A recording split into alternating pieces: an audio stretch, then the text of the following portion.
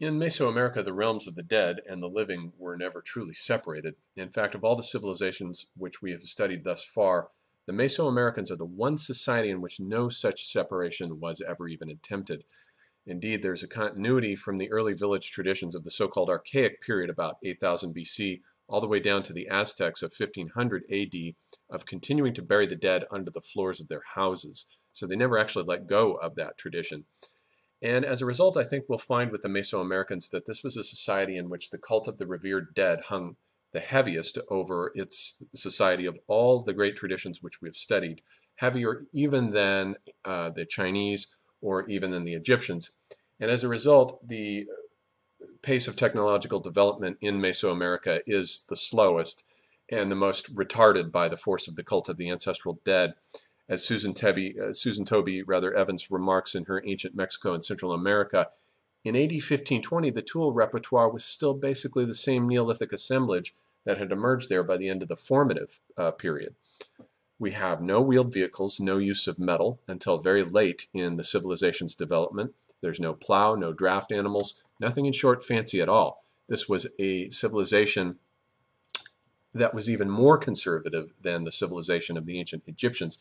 And I think this represents even more than ancient Egypt, the true sequel to the societies of the pre-pottery Neolithic, where, as we saw, the entirety of human society was down in the underworld.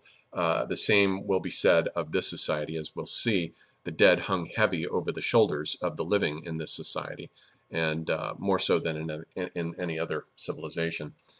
Now, the function, you can also see this in the fact that if you compare the Mesoamerican temple, that's at the center of all of their cities, with the ziggurats of the Mesopotamians or the pyramids of the Egyptians, you can see the difference here in that the central temple in the Mesoamerican city has a dead king buried underneath it, just like the pyramids do. But whereas the pyramids were separated out, the Egyptians at least separated the dead out into separate cemeteries and put them on the other side, on the west bank of the Nile.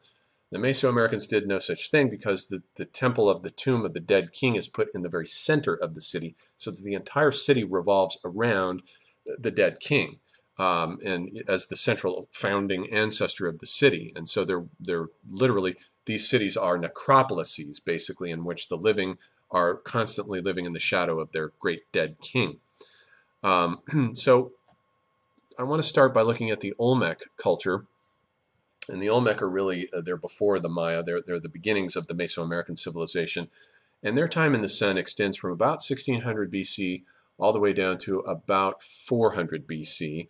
And their first two cities are at La Venta, which is overlooking the Gulf of Mexico. It's on the north side there.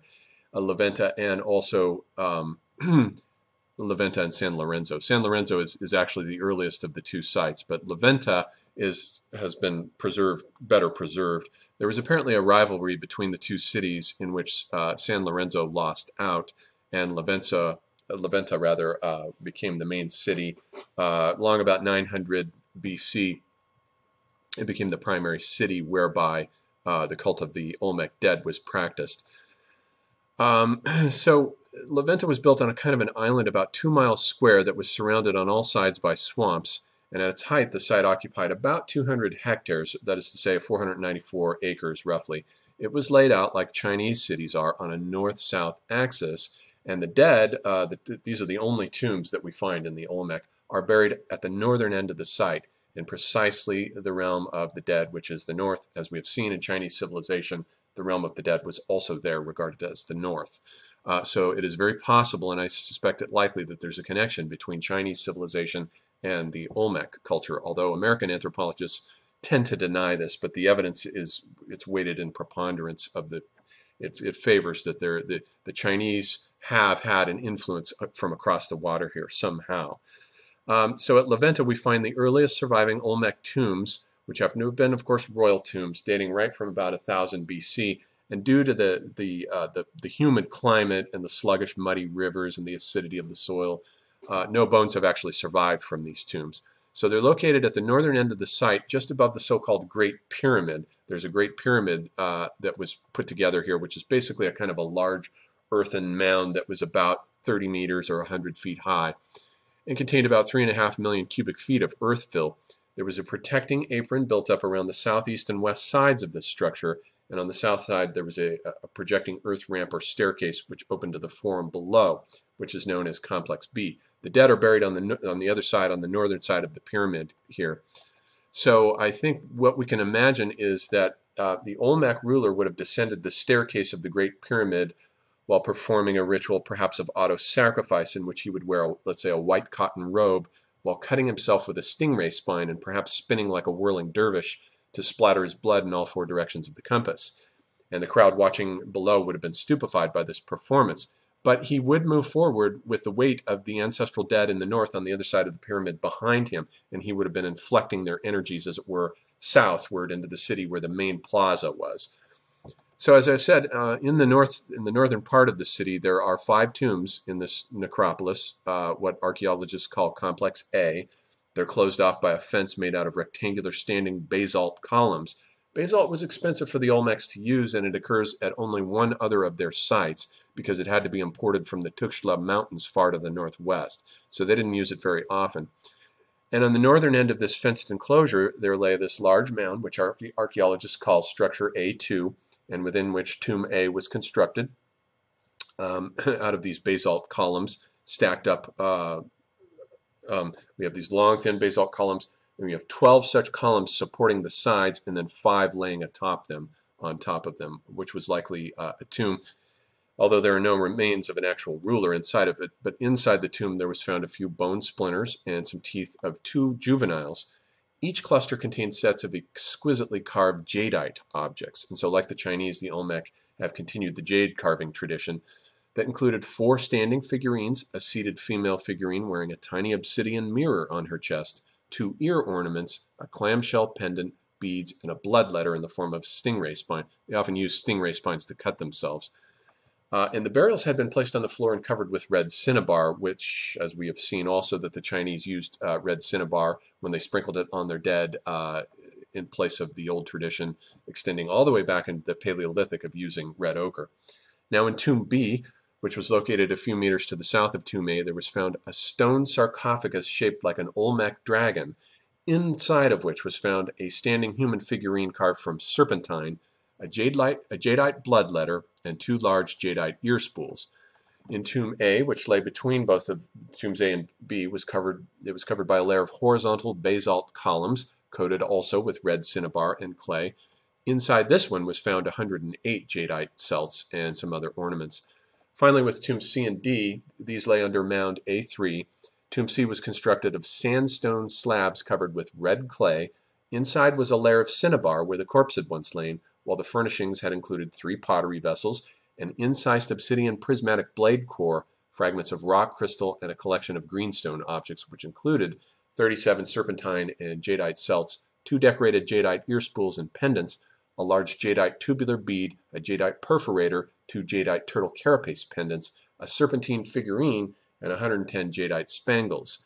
And Tomb D, the 5th one, seems to have contained a child burial. So this is the collection then of the royal ancestors that the ruling king, when he stepped down the steps and cut himself in his whirling dervish dance, would have had inflecting power behind him.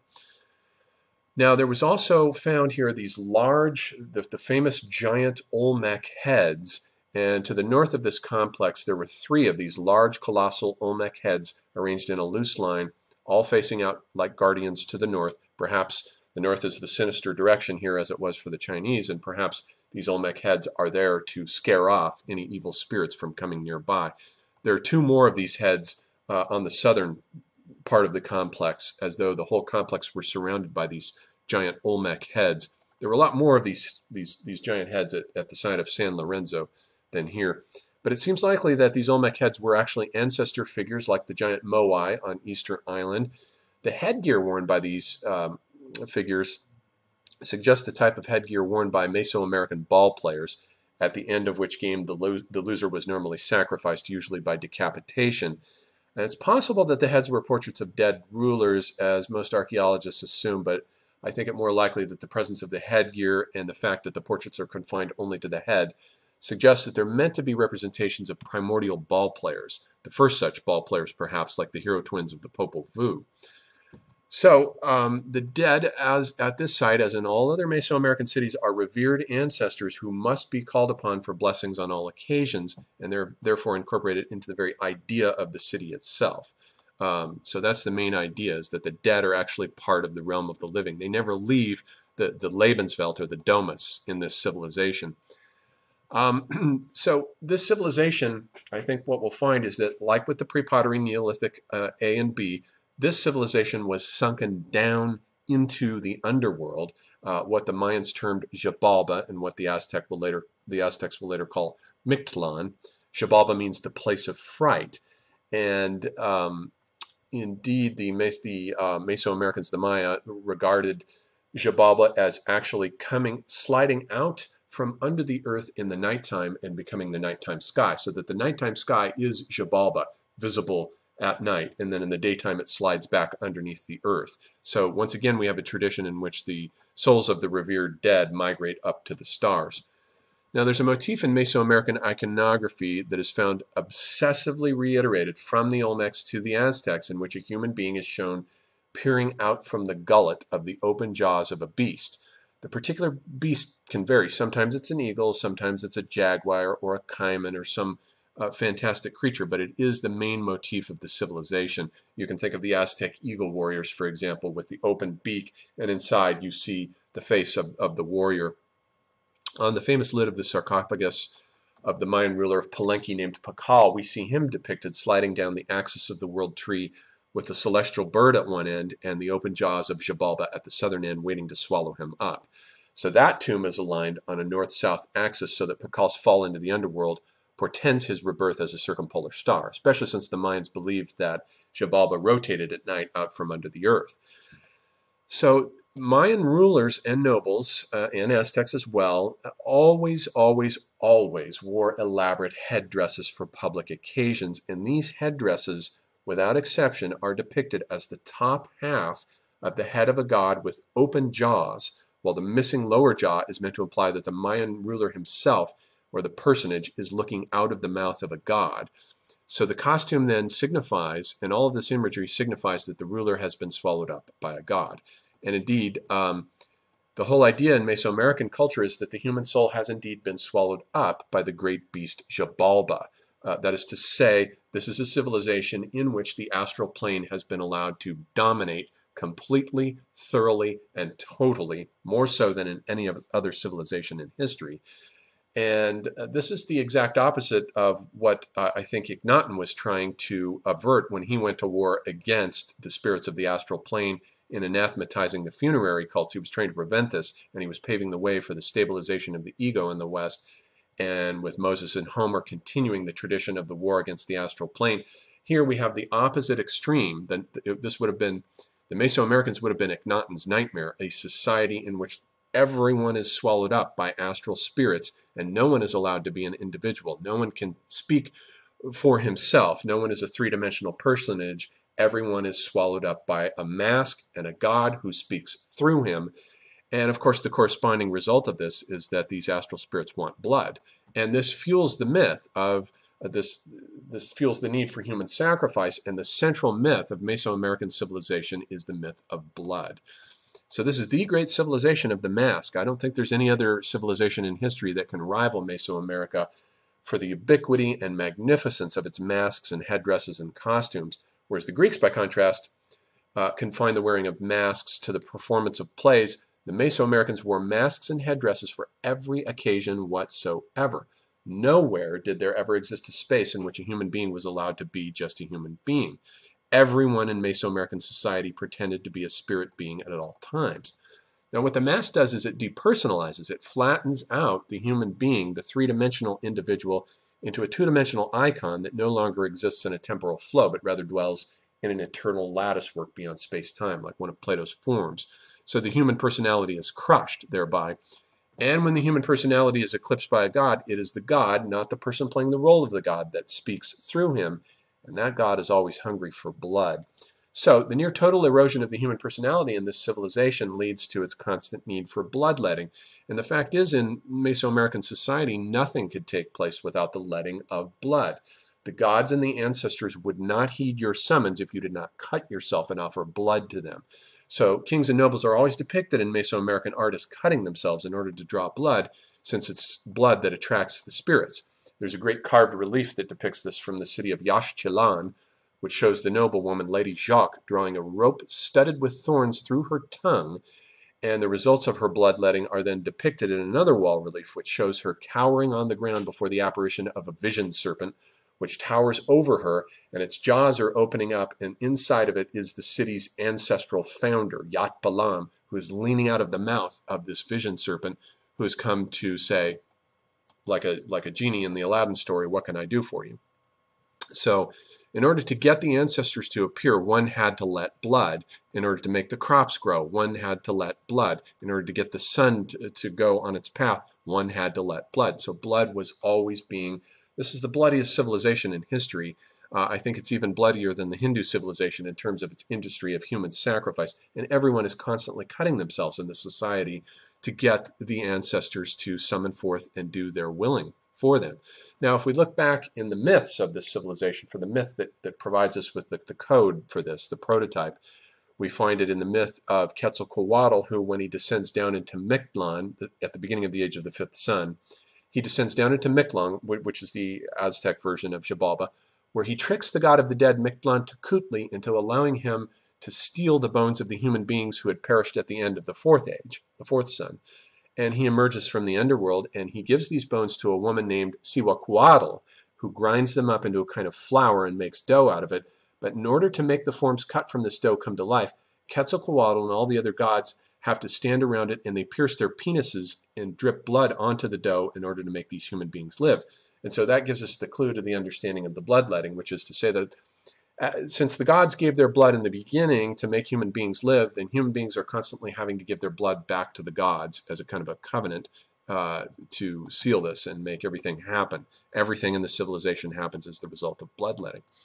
Now, as a result of this, too, notice that there are no monster slayer myths in Mesoamerican civilization. We don't find any myths of dragon slayers, since the dragon in this civilization is the vision serpent, whose bidding, who is the vehicle out of which the ancestor that you want to communicate with comes. And I think what has happened here is that the imagery on the bronze vessels of the Shang dynasty that we saw, which were made up out of dragons and tigers, which there were vehicles for the shamans to ride on the backs of to go to the other world to communicate with the dead, have in this society become the basis for the whole civilization. It's as though the dead, instead of riding on the back of the dragon, just as the Chinese dead would often ascend on the back of a dragon up to the heavens, so here the dead ancestors don't ride on the back of the dead beast, or the great beast rather. They actually come from out of its gullet, because the human soul in this civilization has been swallowed up by the astral plane. And so bloodletting is going on everywhere. So there is no myth of the sacrifice, or there is no myth of the actual war against the dragon. Dragon slayer myths don't occur here. This is a civilization that has given itself over entirely to the astral plane.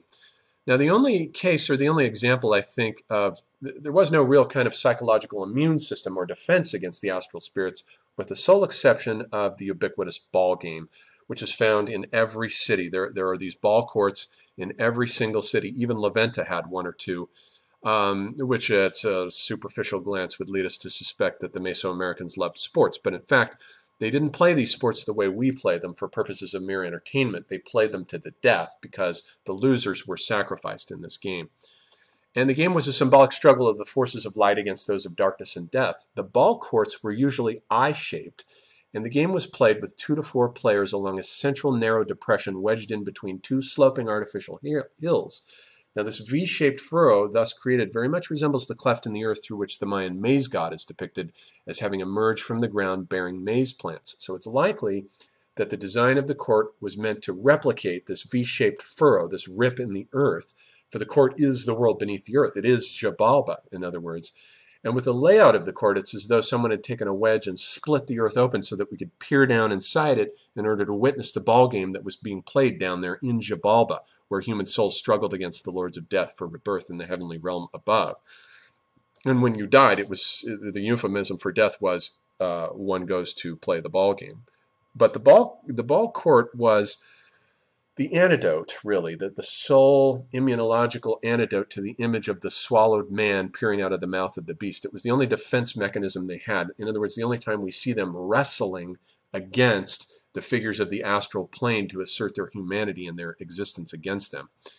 Now, the story of the Popol Vuh is really, it's one of the few great myths that has survived from this civilization, and it really is the myth that explains the ball court. So I think it's worth going into here to recount really the only kind of psychological defense mechanism that ever emerged in Mesoamerica against the astral plane.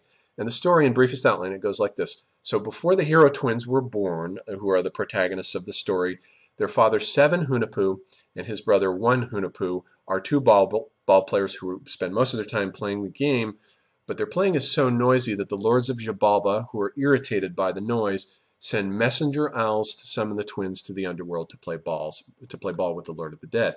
Now, the brothers accept the challenge and they descend to the underworld. There they play ball with the lords and they're defeated, so they're killed and their bodies are buried under the court. But the head of Seven Hunahpu is decapitated and it's placed on a calabash tree. So one day, one of the daughters of the underworld lords named Blood Moon happens to wander by and she sees this head. She's fascinated by it. But when she gets too close to it, it spits at her and the saliva causes her to become pregnant with twins. She's fearful for her life, so she flees to the upper world where she takes up residence with the mother of those two twins, who is slow to warm to her. But eventually she gives birth to a new set of twins, who are the heroes of the tale, Hunahpu and Xbalanque, who grow up to become great ball players like their father and uncle. So once again, the lords are disturbed. The lords of Xibalba find themselves disturbed by the noise of the boys playing the ball game, so they get summoned down. But this time they go a little better, so they pass down here, they're going to pass a series of ordeals and triumph over death. So they have to be put through a series of tests that are stations, and it's very possible that these stations in the underworld correspond to astronomical stations along the signs of the zodiac. The first station was that of the dark house, in which they're given a torch and cigars, and they're required in the morning to return them good as new. So instead of burning the torch, they substitute the brightly colored tail of a macaw for it, which looks like fire to the sentries. And instead of smoking the cigars, they put fireflies on the tips so that it looks like they're lit.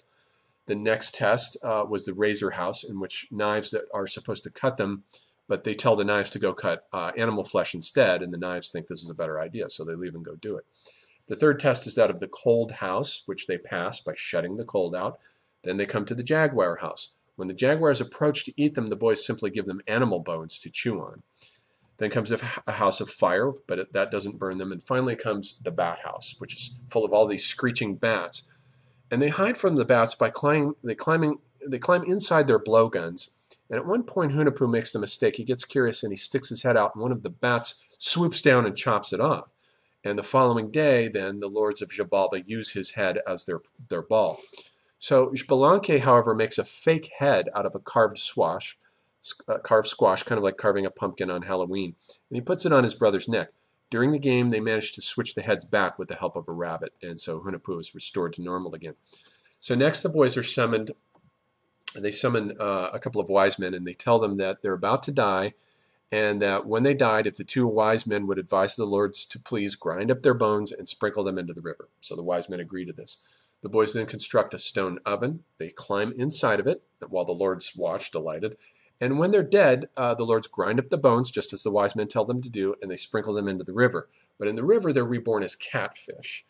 And when they get out of the river, they transform themselves into a couple of traveling performers who can do magic tricks. For instance, they can sacrifice people and resurrect them again. And the lords are delighted by this trick. So Xbalanque kills Hunahpu and brings him back to life. So they've got this magic act, and the lords beg them to do the same thing to them. So the twins oblige them by killing them, but they don't bring them back to life, and that's how they triumph over Xibalba. So they find their father's head, and they put the pieces of his body back together, and he is resurrected as the apotheosis of the maize god. And then the two boys ascend into the heavens as the sun and the moon. So the story shows us how the human soul falls, the Seven Hunahpu's severed head in the beginning, which winds up in the calabash tree. That is the equivalent to falling down into the belly of the underworld, where the human is swallowed up by the astral being. And the boys descend down into the underworld, where they defeat the powers of death and retrieve the fallen human soul and return back to the world of light. So it's the illustration of the myth of the ball court shows us the human soul, and it's the only example in this civilization in which the human soul puts up some kind of a resistance against the powers of the astral plane. So that's the central myth of the civilization, and explains why we find this ball court all over this civilization. In our civilization, note that by contrast in the West, we are trapped inside of the machine, not inside of the spirits of the astral plane. If you think of a movie like Steven Spielberg's AI, which opens up with the image of the woman, and the guy taps on her head, and her face splits open to reveal a robot underneath. That's the exact equivalent problem in our civilization to the Mesoamerican problem of the soul being swallowed up by the astral plane. In our civilization, the human soul has been swallowed up by the machine. So we've got a problem, a similar problem too. It's just a very different problem. So that's the civilization and the primary relation that it has to the afterlife. I want to conclude with it by looking at a document, a scene from a 16th century document known as the Lienzo de Tlaxcala, which depicts the Spaniards being attacked by the Aztecs inside the palace stronghold at the Aztec capital city of Tenochtitlan. And it shows the Spaniards trapped inside the palace, riding on their horses, brandishing long pikes against the Aztec warriors who surround them. And we notice the cannon depicted in one corner firing its blast beneath the image of the Virgin Mary and an icon of the crucified Christ. And it shows the Aztecs with their eagle warriors, where the eagles' masks are opened up, or in this case, there are jaguars. The jaguars' mouths are opened up, and you can see the Aztec person who's been swallowed up on the inside. Note the difference there. The Spaniards are riding on the back of the animal, on the horse. The Aztec warriors are peering from outside of the gullet of the jaguar.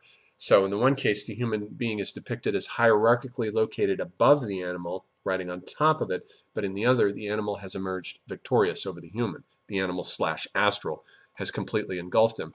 And I think that this image in many ways says it all. It sums up the conflict between the two civilizations. The conflict between the Spaniards and the Aztecs was that here are the two civilizations confronting each other in history, which were exactly opposed to each other in every conceivable manner, but especially regarding the position of the astral plane in the respective cultures. In the case of the Aztecs, we have the paradigmatic civilization in which a complete and total victory of the astral plane over the temporal world of human society has taken place. But in the case of the Spaniards, we have the great exemplar of the one civilization in history that has gone to the other extreme by expelling the astral plane from its purview. Western Christian civilization is basically one long war against the astral plane, which has devoted itself to scouring and extirpating every demon, devil, and witch that it could find. This is the process that we saw that began with Akhenaten's war against the astral plane and continues all through the West from that point down, whereas as we travel east, we see the soul gradually further and further swallowed up by the astral plane. So now we've gone as far east and as far down into the underworld as we can possibly go. So now it's time to turn around and look at the West and look at the emergence of the myth of the Wonder Child and see what course the West has taken in its development.